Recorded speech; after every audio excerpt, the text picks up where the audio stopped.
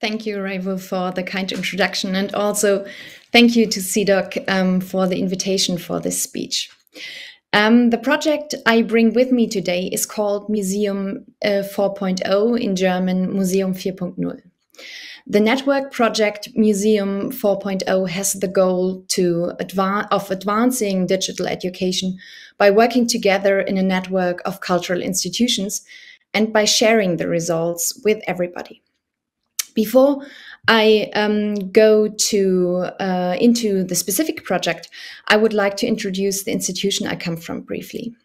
The Prussian Cultural Heritage Foundation in Berlin is one of the largest cultural organizations in the world. It is funded by the federal government and the federal states in Germany and has been preserving and maintaining the cultural goods of the former state of Prussia. Within the foundation, museums such as the Pergamon Museum or the new National Gallery come together, as do the Berlin State Library, the Secret State Archives, and various research institutions. So it is sort of a network foundation that gathers and preserves various cultural goods under one roof. But back to museum and Museum 4.0. Museum. What is the first thing that comes into our mind? What image does the public have when they hear the word? I suppose that most people's image of a museum still looks a little bit like this. Stately rooms, representative, and with art objects, and very few visitors. The reality, however, looks more like this, I guess. Interested visitors, educated citizens who move around our halls looking for knowledge or aesthetic entertainment. Both images are press photos of the Prussian Cultural Heritage Foundation. And of course, this self-image you're looking at is undoubtedly meant to be somewhat provocative, especially in this circle at CIDOC, because we all know how much museums have invested in outreach measures in recent years. But nevertheless, the photos show in their image rhetoric that the relationship between museums and people seems to be disproportionate. Of course, I also know that this is an architectural shot, a press image for the recently opened James Simon Gallery on Museum Island in Berlin. However, the real purpose of the building, which is in this case presenting art, is not made clear. And the building is 6 times larger than the passers-by in the image. So the focus clearly is not on the visitors. At Museum 4.0, we want to shift this perspective from the institution to the visitors and from the pure research to digital education. So what actually is Museum 4.0? I've told you it's a network of cultural institutions, museums from all over Germany. Beyond the institutional boundaries and across disciplines, Museum 4.0 is testing digital offers for new ways of learning, experiencing, and participating in museums. And in doing so, we show and test what digital education means for museum structures and processes in practice. And we share our experiences, results with each other and the entire museum landscape. There are 3 principles of Museum 4.0. First, to think analog and digital together, to learn and to learn from each other, and sharing and passing it on. To the first point, it's important to understand that digital education is not about translating analog concepts into the digital. It's always about content first and technology second. To achieve this, Museum 4.0 creates a test space in which applications are prototypically developed, implemented, and evaluated. The second point, learning and learning from another. Museum 4.0 offers exchange for partners from various institutions across Germany. The network bundles expertise and supports the transfer of knowledge between the network members. And finally, sharing and passing on, Museum 4.0 creates synergies. Other museums can draw on the project results and findings of the network. It doesn't matter whether it's a field report, guidelines, toolkits, operating concepts, or the source code or applications themselves. Maybe you ask yourself, what spectrum of topics Museum 4.0 cover. I've brought you a few of the issues to illustrate the range of the project. For example, Museum 4.0 projects deal with visitor research on conception, development, and implementation of digital applications. We develop prototypes and test them in the museum. We use the museum as a laboratory and testing ground for visitors and staff. And Museum 4.0 also conveys intangible cultural heritage in the digital realm. It explores the possibilities and limits of technologies, be it in AR, VR, AI, or machine learning.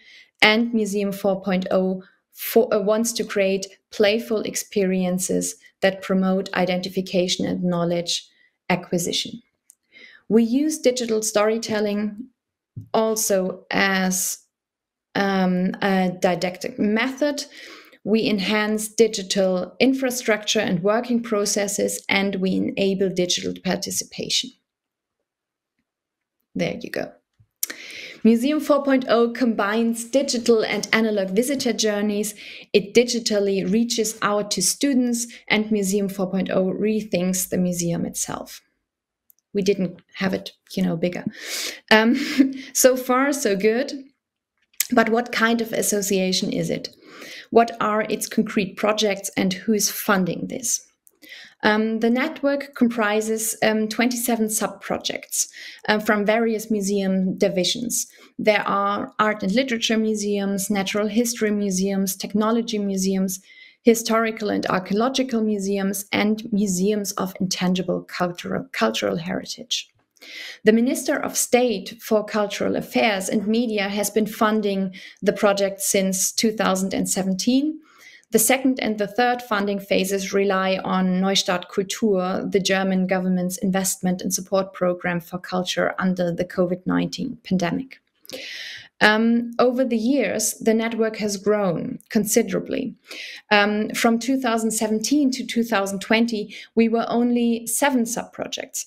But over time, 10 associated partners joined the network who wanted to benefit from the experiences and the knowledge of the members. And in 2021 to 2022, the network grew to 18 sub-projects, and finally, as of this year, to 27 sub-projects. A unique feature of the third funding phase is the 4 tandem projects. Old senior partners from the first and the second funding phase share in these projects their knowledge and applications with 4 absolutely new partners. Furthermore, the both tandem partners keep on developing the application together. And this is sort of a proof of concept for the possibility to reuse the applications and the code. Now, to illustrate the Wonderland of Museum 4.0, I briefly introduce you to a few of the Museum 4.0 projects. There is, for example, the smartphone app Soil Animal Hive 4 of the Senckenberg Museum of Natural History, which enables users to identify soil animals on their own. The app follows, of course, a citizen science approach. Next, there is the Deutsches Museum in Munich, which deals with technology and natural science. It set up a VR lab in which visitors can drive a moon rover, fly with the Lilienthal glider, or look inside Carl Benn's first automobile.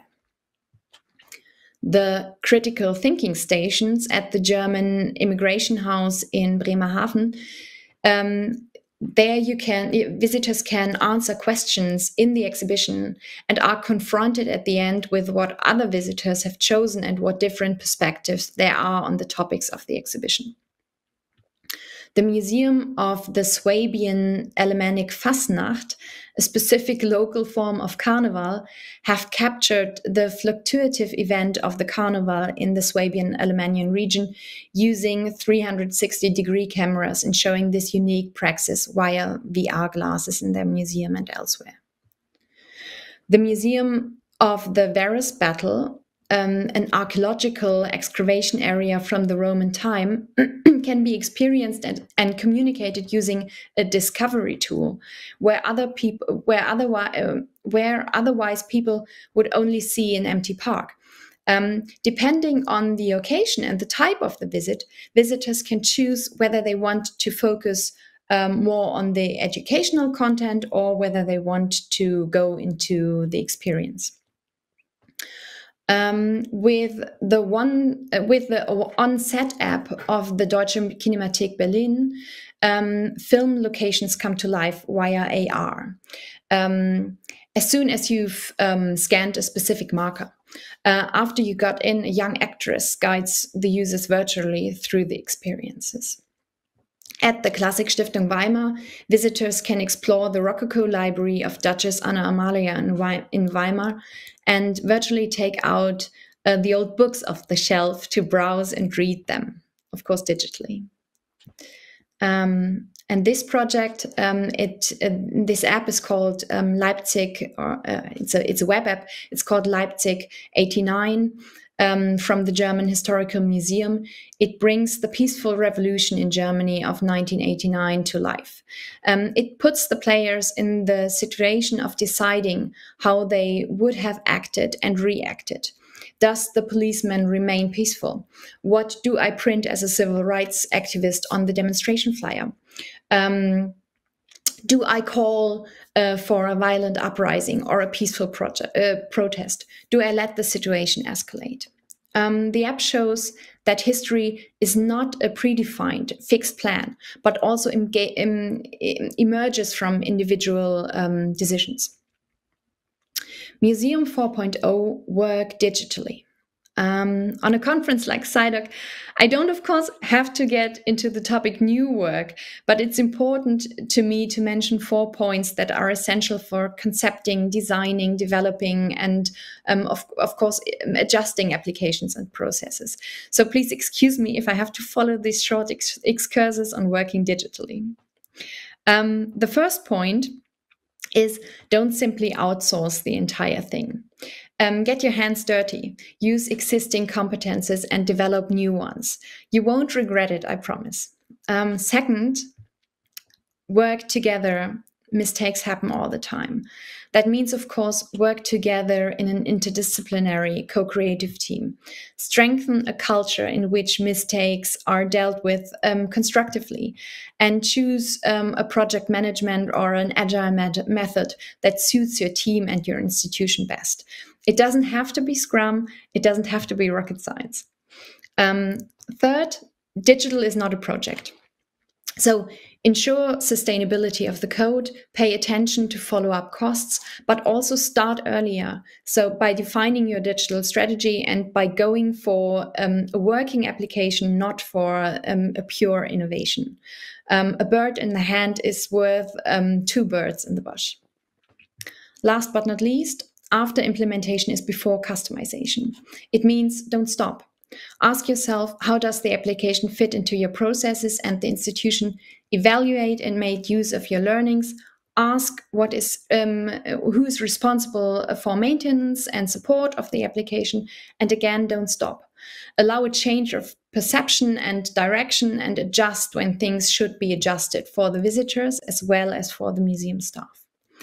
So far, so good. Excursus ended. Let's come to coordination of the Museum 4.0 project. You've probably asked yourself who coordinates these 27 partners and projects, who takes care of the flow of knowledge and the organization of the meetings, etc. This is all managed by my team and myself at the Prussian Cultural Heritage Foundation. And unfortunately, the photos doesn't show the team in full strength due to COVID-19. The central project management team, Team Z, takes care of the administration and the financial and content-related controlling. It plans events both internally and externally. It publishes the results of the sub-projects, takes care of the code review, maintains and develops the website and blog, and takes care of external communication. An essential tool for the cooperation within the network are the network meetings. Every 6 weeks, Team Z invites the sub-projects to report on their applications, to exchange ideas, form working groups, or jointly develop standards. From time to time, we also invite external experts on specific topics, so call me if you're interested. In addition, we discuss organizational matters or communication matters in this meeting, which brings us to the dissemination of Museum 4.0. We have given ourselves a guiding principle for communication, which is translated quite freely in effect jointly and affect others. Museum 4.0 has over 150 results. Bigger and smaller ones. It is growing and it is a growing and lively network of experts, a treasure trove of permanent activities in the sub-project, and there is a great interest in the subsequent use of the results. So the Museum 4.0 blog communicates all this. Unfortunately, it's only in German. I apologize for this. But here we present the current debate about the shared path to digitality. We introduce the project teams. We publish the follow-ups of the event, and we post the blog entries on social media for general dissemination. Our social media network with the broadest range is, of course, Twitter, but we also use Instagram, Facebook, and the video platforms Vimeo and YouTube. We've started sharing our content on LinkedIn since March this year. With the social media channels, we primarily pursue a B2B orientation, focusing on quality rather than quantity. But of course, we don't just want to reach museums, but also educators or multipliers, the press and politicians, as they are our sponsors. It is important for us and the project that our content gains reach. So we have to share it and like it, and it has to appeal to the algorithm as much as possible so we can reach the whole museum sector. Museum 4.0 also organizes external events that aim to disseminate the findings to interested parties, and at the same time ask for requirements from the museum landscape, especially from smaller institutions, and integrate them into the current discussions. We have developed 2 digital event formats for this purpose, the Museum 4.0 Impulse and the Museum 4.0 Workshop. On average, over 100 participants take part in the Museum 4.0 Impulse event. The Impulse consists of a keynote speech, a practical examples from the projects, and a fishbowl discussion between speakers and the audience. And during the registration, we ask participants what they are particularly interested in, and users also have the chance to give feedback during and after the event via Slido. The Museum 4.0 Workshop, on the other hand, is an individual format that is designed and organized by the sub-projects themselves and advertised via Museum 4.0. Once a year, the Museum 4.0 exhibition and conference takes place. While the exhibition makes on-site applications available for testing, the conference focuses on exchanging learnings and learnings beyond the network. Last but not least, reusing Museum 4.0. A unique feature of Museum 4.0 is the intended reuse of the results. We distinguish between 3 reuse possibilities, which is firstly the reuse of fully developed applications, the reuse of open source codes, and the reuse of guidelines, toolkits, operational concept, and field reports. So to give you a feeling for reuse projects, I put together a few examples. The first example is Ping, or My Object, an app you may have heard about in the international press. The application works on the principle of the dating app Tinder, and users are presented with various objects and can decide which ones they want to chat with by swiping in the one or in the other direction. If there's a match and after a prescripted chatbot conversation outside the museum, the users can go on and interact with the object within the museum. This app was developed by the Humboldt Forum and the Badisches Landesmuseum and has been reused by the German Technical Museum in Berlin, as well as the Senckenberg Museum. In Soil Life Adventure of the Senckenberg Museum, visitors are shrunk via a VR app to the size of a terrestrial isopod and move through the realm of soil animals. It's really quite an adventure. And the application has been reused at more than 30 locations in Germany, Austria, and Belgium. Next is the State Museum of Berlin, which developed a toolbox to analyze a museum's digital and analog visitor journey. This toolbox has been reused by several museums, including our partner, the Varus Battle Museum. The Historical Museum Saar has developed an application that enables school classes to experience digital guided tours in the museum from out of their classroom or from at home. The museum provides working materials to prepare before and follow up after the digital visit. So it's a whole sequence of lessons. Especially, but not only during the COVID-19 pandemic, the tool was widely used by museums and memorials to address students. I talked about reuse, but how do we do that? How can you get to the results? At Museum 4.0, we have developed a platform where the 150 results are gradually added. The users can filter the results, can choose precisely what project they're looking for and fits best to their museum and their interest.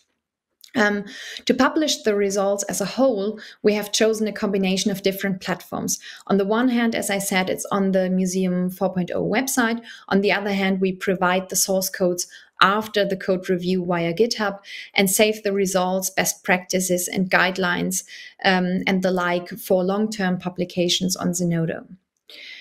In a nutshell, what summarizes the goals and the means of Museum 4.0? Museum 4.0 aims to give as many people as possible access to cultural heritage. In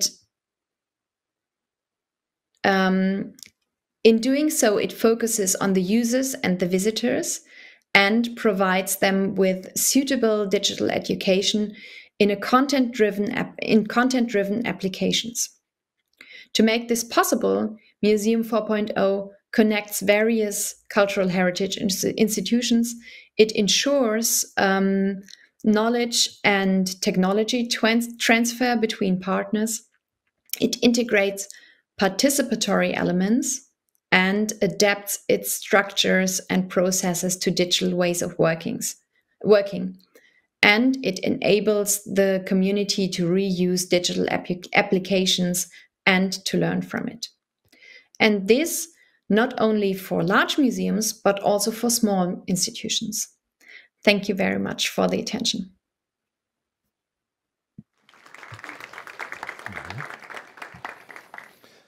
Thank you, Freya.